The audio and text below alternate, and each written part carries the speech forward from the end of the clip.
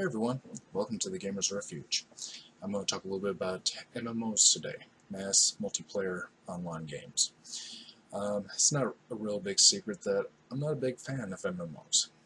Yeah, I mostly prefer, offline single player, type games. Some of the reasons why I'm not a big fan of MMOs is one, the lack of immersion.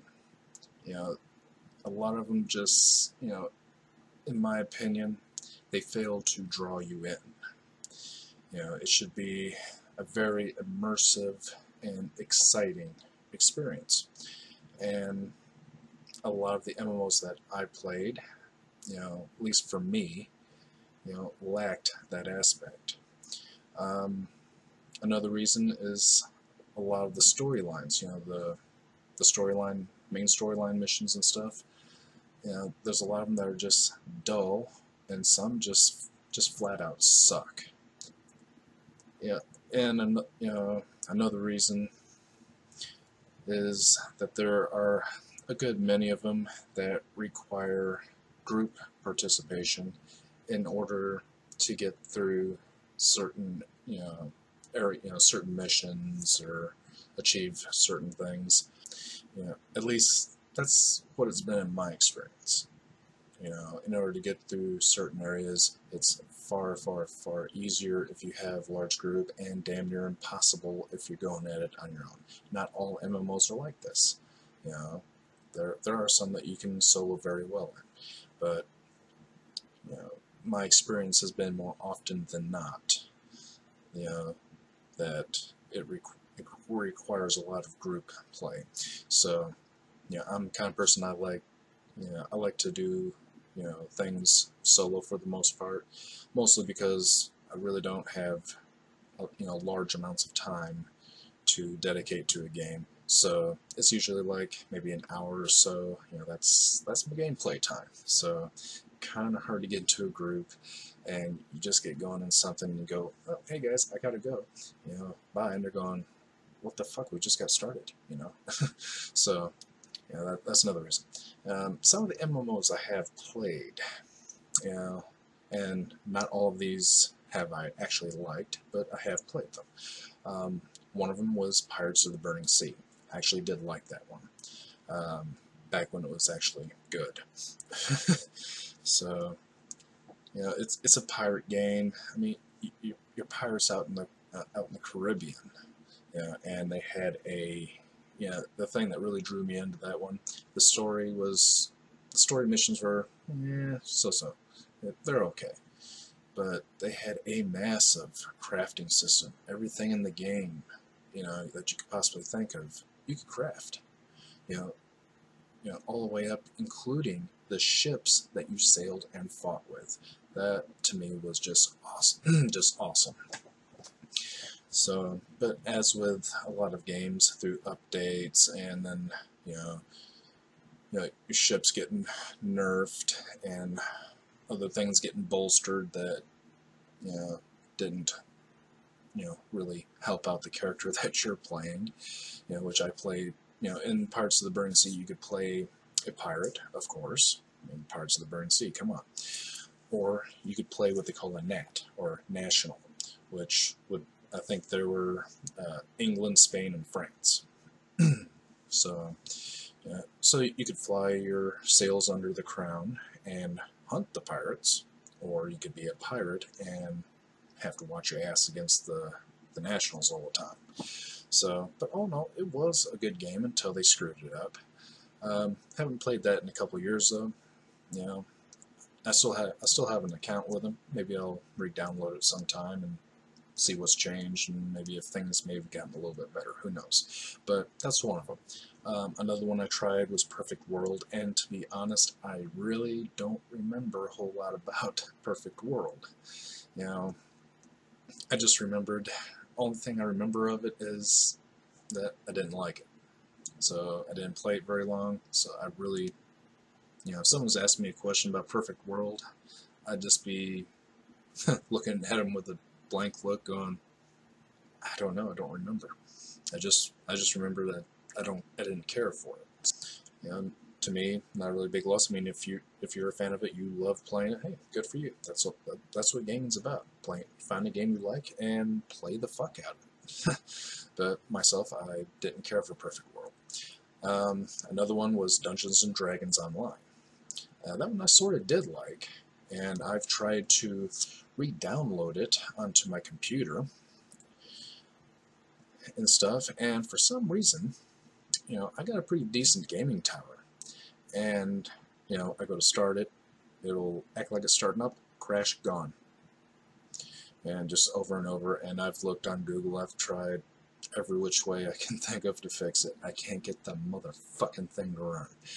But on one of my older computers, I did play it for a little while, and, it was a pretty good, MMO, really. It was alright. Another one was Lord of the Rings Online, and that one has been a long time since I played it. But from what I can recall of it when I did play it, it seemed like a pretty decent, game for an MMO. That, and I loved the whole Lord of the Rings, series and all that. So, I'm a Lord of the Rings fan to begin with. So, and the MMO was, as from what I can remember of it, it seemed alright. Another one was Star Wars, The Old Republic. And Star Wars fan, hello. But, and that one I sort of liked. It could have been done better in my opinion. It just, the difficulty of the mission storylines as you're playing it, starts here and then goes so I got a little ways in the game, but it just got to where, I gotta go kill this particular boss or something, and I just could not take the motherfucker out. So after a while I got frustrated with it, quit playing it.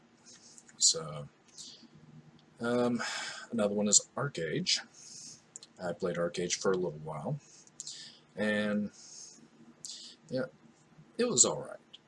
It wasn't great, it wasn't anything that really, grabbed me and made me want to keep going with it.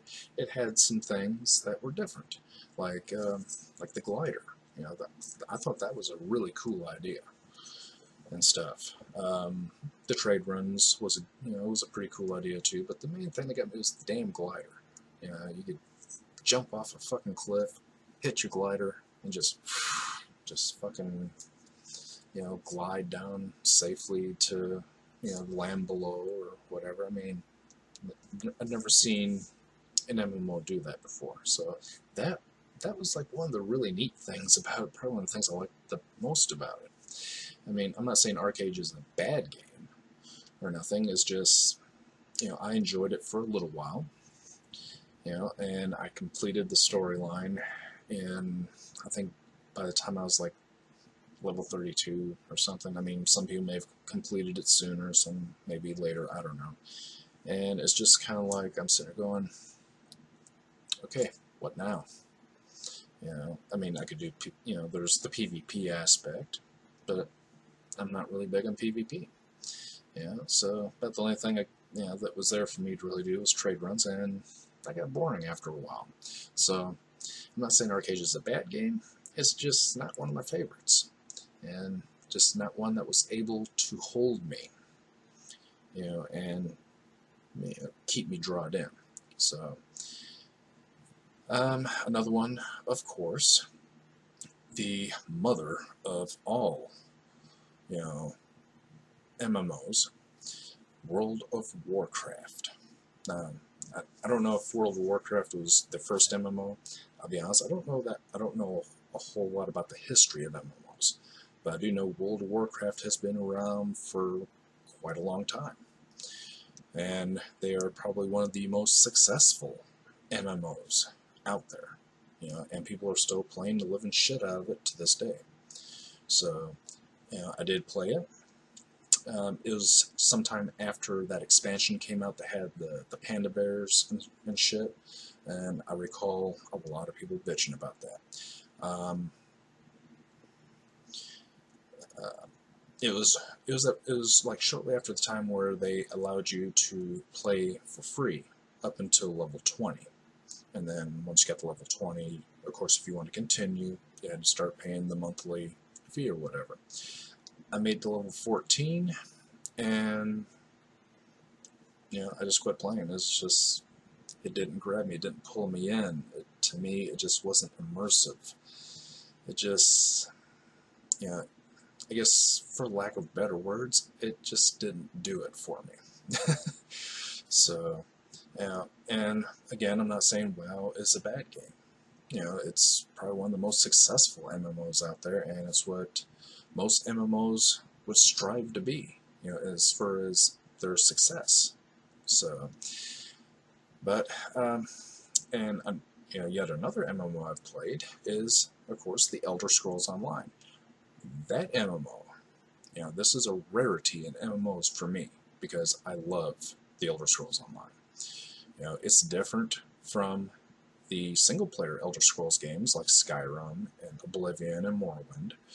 A lot of the lore is still there with the lore books and all that, but of course, I think some of the lore got fucked up with, the three main, three main factions, and then the three races in each faction, and, of course, the bullshit they pulled with it. Well, if you want to play Imperial, then you have to, buy the Imperial Edition for $20 more than what the regular game is going for.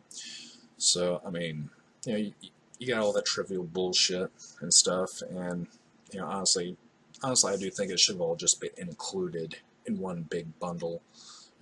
Instead of being split into all these different types of packages, you should have been able to choose the character that you want in the faction that you want, including the Imperial class. It all should have been included in one, but,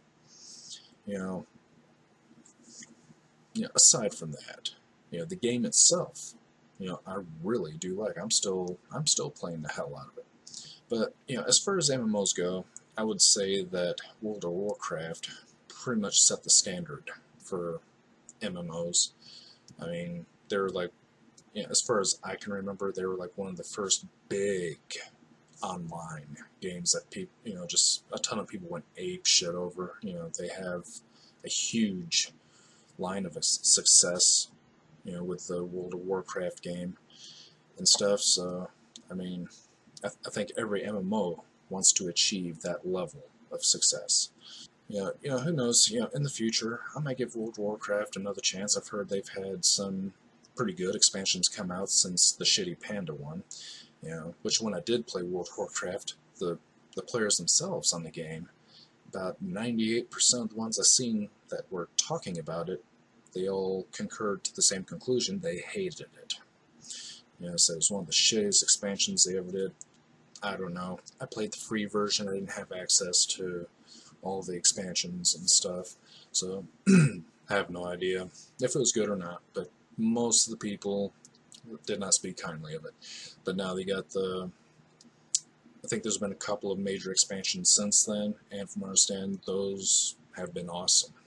So, who knows, I might give World of Warcraft a chance again here in the future, and, see, what's been improved, what hasn't. Maybe I'll change my mind about it. Who knows? But, but yeah, the MMOs that I really, really have liked that I've played, one was Pirates of the Burning Sea, and basically because of the crafting system. Huge, huge, huge crafting system. And the fact that you can go out to sea with a ship that either you bought from the auction house, or that if you were a I can't remember what they called it. It's the person that builds ships. But if you were a builder of ships, you could build your own ships, which, I commonly did when I played the game. So you can take a ship that you built yourself out there and go take out a fleet of, nationals, or a treasure fleet, or, just a merchant fleet.